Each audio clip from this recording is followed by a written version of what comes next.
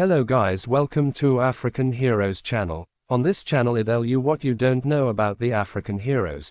Before I tell you about the hero of today, if you love to know more about the African heroes, you love to be African, if you are watching me on Facebook, don't forget to follow my page, like, comment and share this video so that others can also know about the African heroes. Also, if you are watching me on YouTube, don't forget to subscribe, like, comment, share and also turn on the notification bell to always be notified once I upload any new video about any African hero.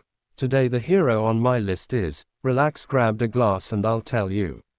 Kwame Nkrumah, born September 1909, in Nkrumah, Gold Coast, now Ghana, died April 27, 1972, Bucharest, Romania. Ghanaian nationalist leader who led the Gold Coast strive for independence from Britain and presided over its emergence as the new nation of Ghana.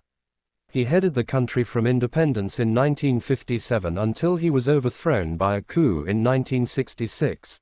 Kwame Nkrumah's father was a goldsmith and his mother a retail trader. Baptized a Roman Catholic, Nkrumah spent 9 years at the Roman Catholic elementary school in nearby Hafasini.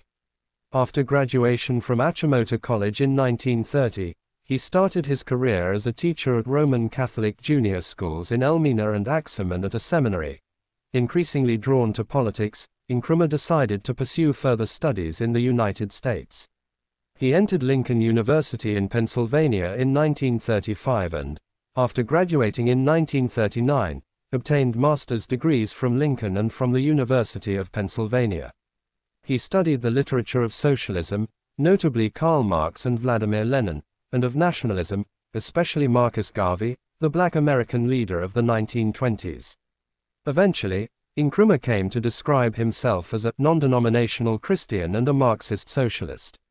He also immersed himself in political work, reorganizing and becoming president of the African Students' Organization of the United States and Canada. He left the United States in May 1945 and went to England, where he organized the 5th Pan-African Congress in Manchester. Meanwhile, in the Gold Coast, J.B. Danquah had formed the United Gold Coast Convention, UGCC, to work for self-government by constitutional means. Invited to serve as the UGCC's General Secretary, Nkrumah returned home in late 1947. As General Secretary, he addressed meetings throughout the Gold Coast and began to create a mass base for the new movement. When extensive riots occurred in February 1948, the British briefly arrested Nkrumah and other leaders of the UGCC. How did Kwame Nkrumah help lead Ghana to independence? What issues did Kwame Nkrumah's government focus on? What controversies did Kwame Nkrumah's government face? Title: Office: President 1960-1966, Ghana Prime Minister 1957-1960, Ghana Prime Minister 1952-1957, Gold Coast. He formed in June 1949 the new Convention People's Party (CPP), a mass-based party that was committed to a program of immediate self-government. In January 1950, Nkrumah initiated a campaign of positive action, involving non-violent protests, strikes, and non-cooperation with the British colonial authorities. When the Gold Coast and the British Togoland Trust Territory became an independent state within the British Commonwealth, as Ghana, in March 1957, Nkrumah became the new nation's first Prime Minister.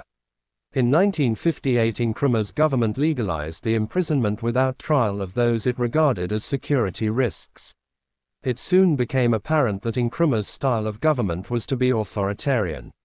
Nkrumah's popularity in the country rose, however, as new roads, schools, and health facilities were built and as the policy of Africanization created better career opportunities for Ghanaians. By a plebiscite of 1960, Ghana became a republic and Nkrumah became its president, with wide legislative and executive powers under a new constitution.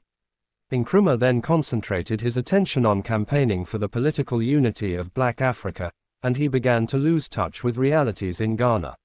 His administration became involved in magnificent but often ruinous development projects, so that a once prosperous country became crippled with foreign debt. His government's second development plan, announced in 1959, had to be abandoned in 1961 when the deficit in the balance of payments rose to more than $125 million. Contraction of the economy led to widespread labor unrest and to a general strike in September 1961. From that time Nkrumah began to evolve a much more rigorous apparatus of political control and to turn increasingly to the communist countries for support. The attempted assassination of Nkrumah at Kulagungu in August 1962, the first of several, led to his increasing seclusion from public life and to the growth of a personality cult, as well as to a massive build-up of the country's internal security forces. Early in 1964 Ghana was officially designated a one-party state, with Nkrumah as life president of both nation and party. While the administration of the country passed increasingly into the hands of self-serving and corrupt party officials, Nkrumah busied himself with the ideological education of a new generation of black African political activists. Meanwhile, the economic crisis in Ghana worsened and shortages of foodstuffs and other goods became chronic. On February 24, 1966, while Nkrumah was visiting Beijing, the army and police in Ghana seized power. Returning to West Africa, Nkrumah found asylum in Guinea, where he spent the remainder of his life. He died of cancer in Bucharest in 1972. Hello guys, welcome to African Heroes channel. On this channel I tell you what you don't know about the African heroes.